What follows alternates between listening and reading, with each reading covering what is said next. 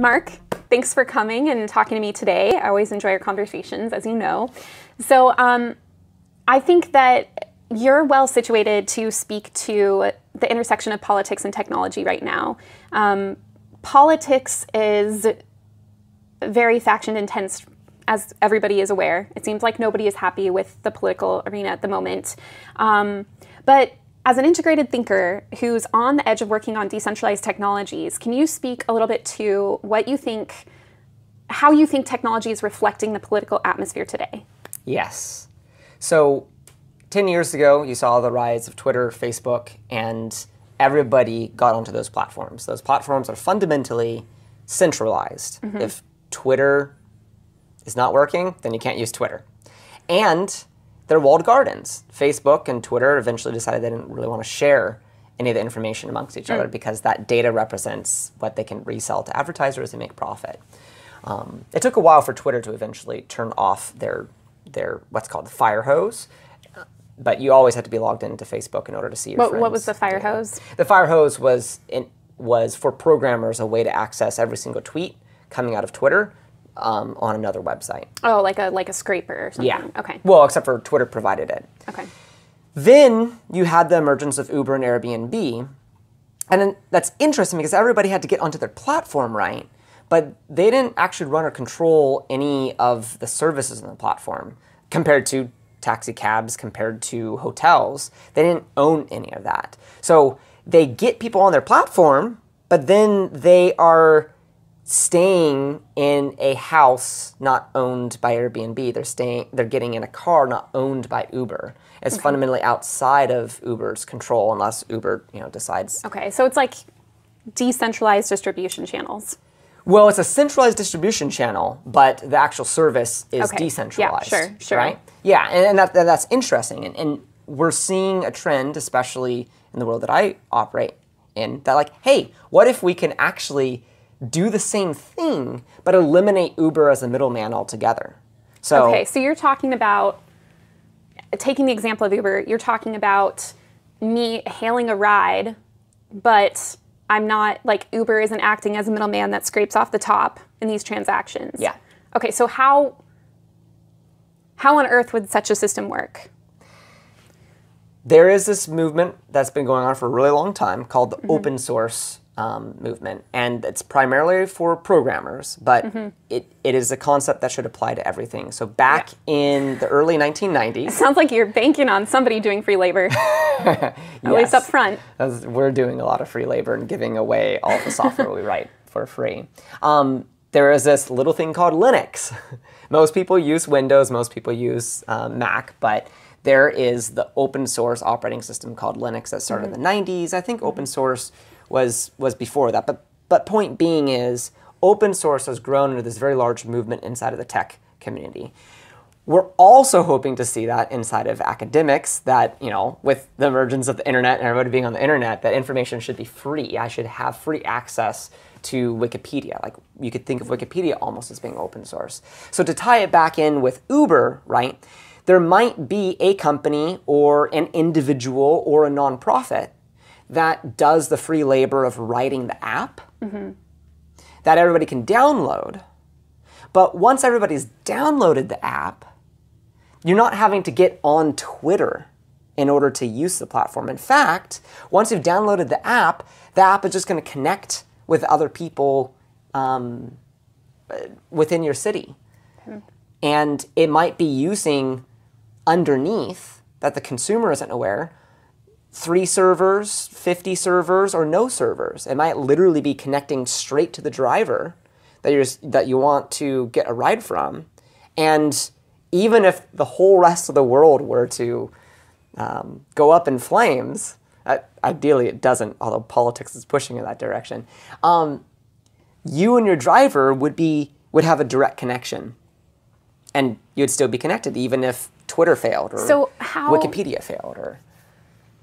I have a couple of questions that come to mind. The first one is, how do people, or companies rather, make money in this type of a paradigm and become profitable?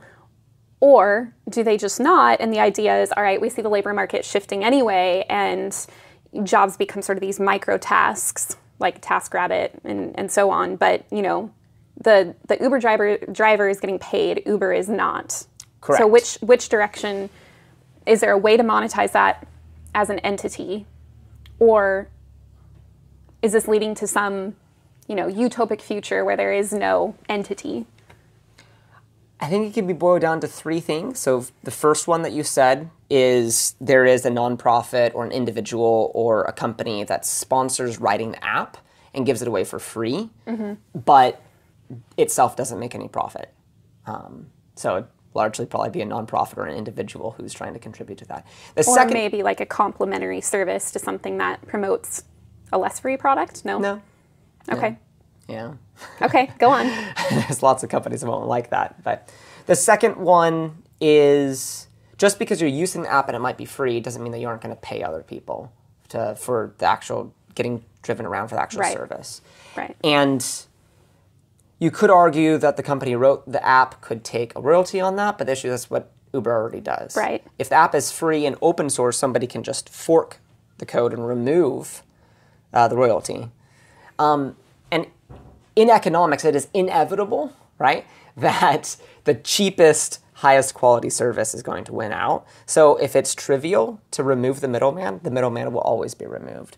But I actually foresee, well, okay, before we get into further economics, on that second piece, I do see, and I don't like this, I do see some level of sponsorship possibly happening.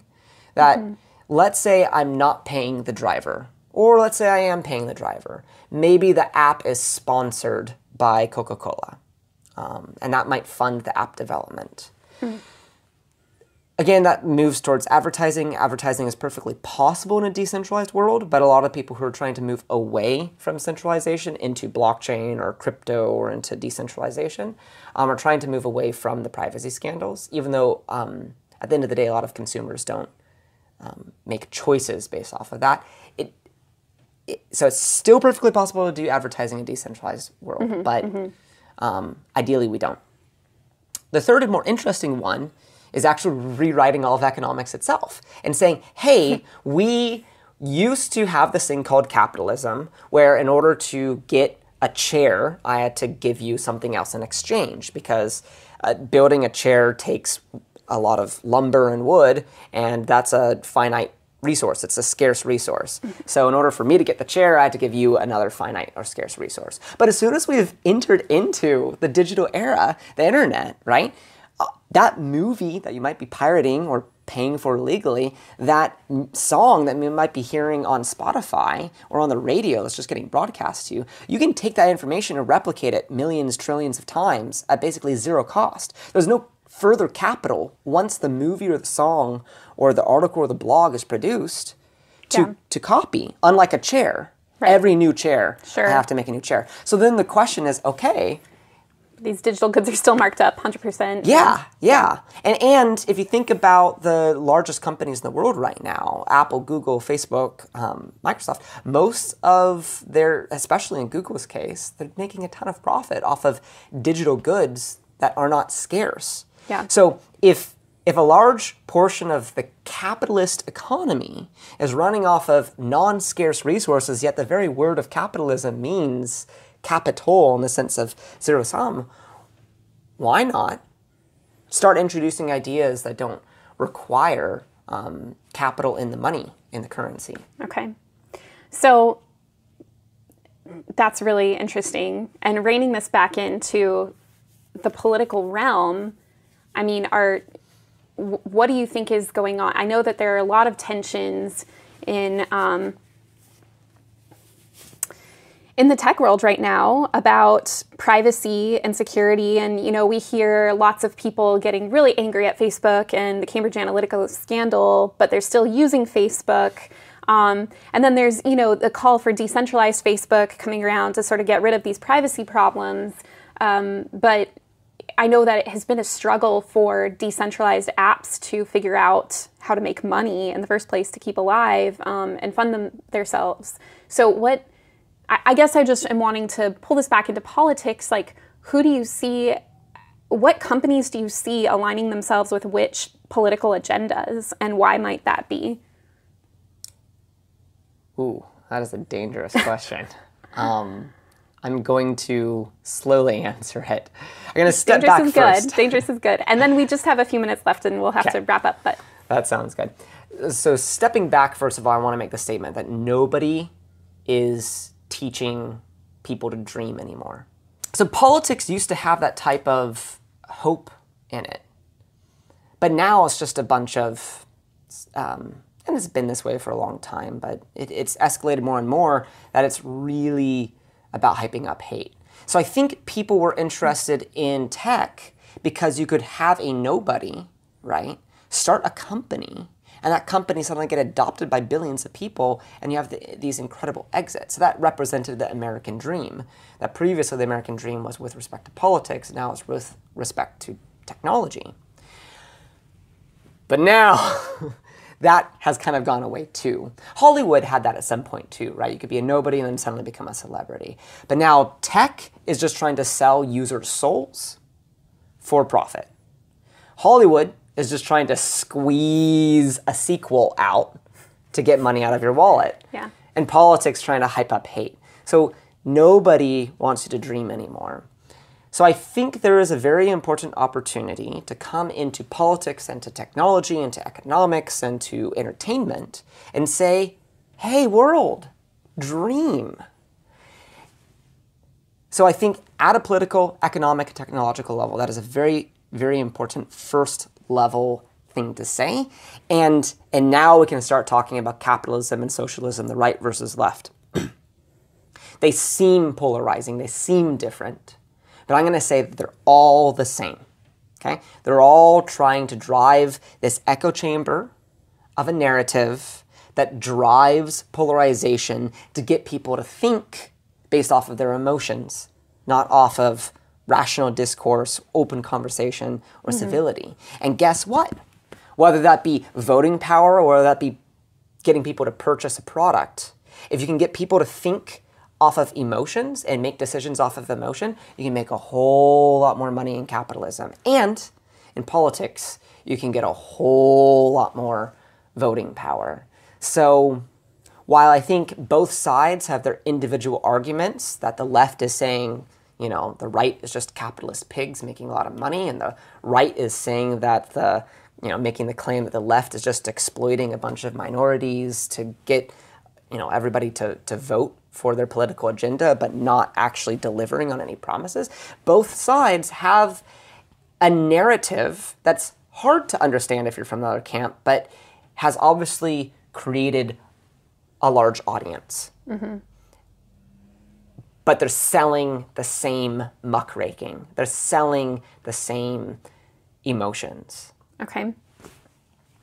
So I want to ask you just one more pointed question, and I'm going to have to hurry you along because we only have a few minutes left. Okay. But is it unfair to suggest that a company that's structured in this fully centralized manner, like Facebook and Google, are going to have a different political preference than a company that's structured more like Airbnb or Uber versus companies that are decentralized fully, something like Not a Bug or DTube?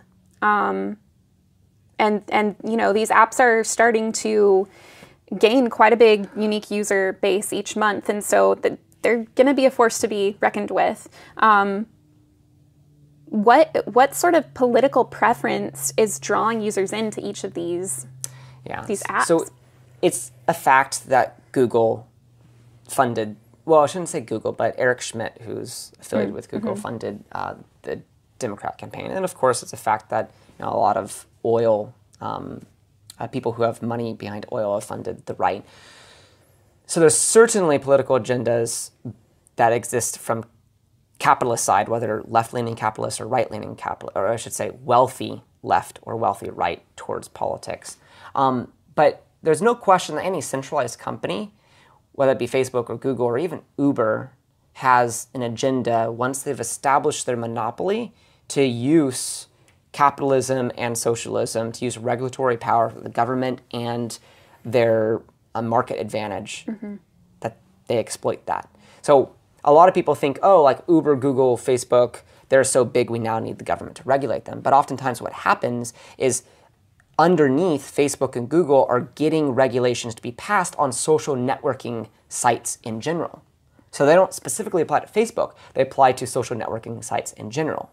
But once you then have laws passed that social networking sites have to do XYZ regulation, it actually then prevents new social networking startups from trying to get off the ground because, let's say, before they can even allow people to register, right, they have to have, paid the government some X fee or something like that, right? So does that go away for a structure that's more like Airbnb or Uber? It seems like not. No, but this is the interesting with scofflaw, right? Like Uber basically violated the law, did it fast enough, hard enough to get a whole large user base, and now that they have killed off the taxi industry, they're now starting to say, oh, okay, we'll start paying the medallions, we'll start paying the government. But that now has just locked Uber into being now the monopoly, not the taxis. So they're both using market forces of capitalism and the regulatory forces to maintain their monopoly. So it goes both ways. Now, if we were to take an open source version of Uber that connects you peer-to-peer, if that was suddenly to grow a large audience really quickly, but now the government has smacked down and locked down things because of Uber, that's actually going to prevent the truly open source and community-driven Uber from competing against Uber, because now that community-driven Uber is going to have to pay the same fines that Uber is, which is going to, let's say, be more. Well, is there a way to regulate that, though? Because if there is no Uber to go and try to tax heavily because they failed some regulation, what are they going to do, If everybody's going down the freeway 80 miles per hour, who gets the ticket? Is it regulatable? Or are you saying, yeah, because somebody has to maintain this app? Is the government going to regulate, or is the app going to ensure that people don't get I guess I'm hurt? saying even if the government wanted to regulate decentralized Ubers out of existence, is that possible? Is that feasible for them? That's going to be a whole nother long conversation. Maybe we should save okay, you're right. We should wrap up today. Thank you for joining me, and we're going to have you back soon and talk about some more of these ideas. So thanks, Mark. Thank you so much for having me on the show.